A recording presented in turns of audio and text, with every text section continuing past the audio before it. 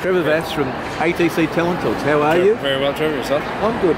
Moses, I'm going to do a bit of an interview for our Australian audience. I get you to introduce yourself and say something about Australia, maybe in an Australian accent.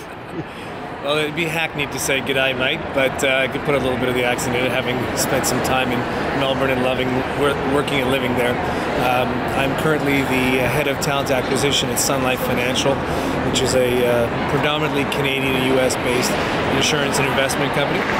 I've been in recruiting for 15 years plus and have enjoyed the corporate side of it as well as the agency side of it, as well as the campus side. So I know a little bit about recruiting in a number of different facets. Wonderful.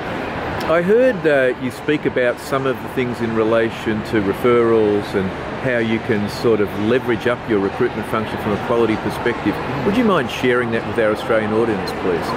Sure. I think when we look at channels, and oftentimes recruiting leaders and recruiting managers will mix their metaphors and talk about channels and types in the same breath.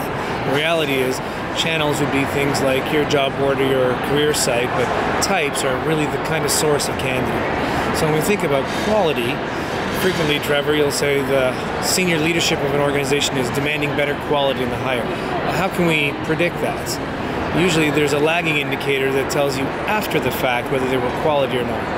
But there is a way to actually look at quality coming into the pipeline beforehand, and there's quite a bit of evidence that suggests that three types of candidates, those are the ones that come by referral, the ones that are alumni or rehires that have worked there before, or internal transfers. Those three populations of people tend to be higher quality. And that quality is measured by engagement scores going up both for the new hire and the people around them. And it makes sense intuitively. These are people that they're working with their peers or friends, and they've sort of got a stamp of approval that they were better quality that way. You've got internals, so they already know the systems or the processes, they have good relationships, they tend to have a shorter time to productivity, do better on the job. And then rehires, people that have already worked there, you already have performance data on their capability, and keeping in touch with them is really relevant so you can bring them back at the right time for their career. So really the challenge for recruiting leaders is to think about their pipeline differently. If you look at your pipeline and spread it out and say, where are all of my candidates coming from?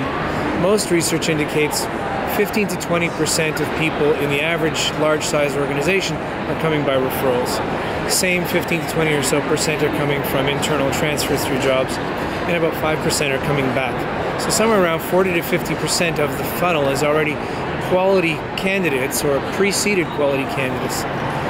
Here's the wonderful part.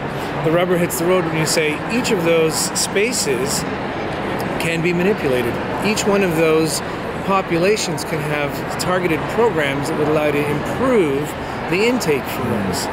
So best-in-class organizations are seeing 15% on their alumni or rehires, 30% or more on their referrals, 30% or more on their internal movement.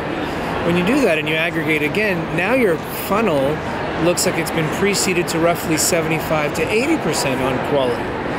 So as a recruiting leader, not only are you guaranteeing typically faster, better, certainly better in the quality and cheaper, but you also have less risk. Only 20% of your population for hiring is an unknown, coming from your website or coming from an agency or what have you. Those are pretty good odds, I would think, for any leader. Moses, it's been a really enlightening interview. I thank you for your time, and I value your friendship. Thank you so much, Trevor. Nice to have you. the chance. Thank you. Take care.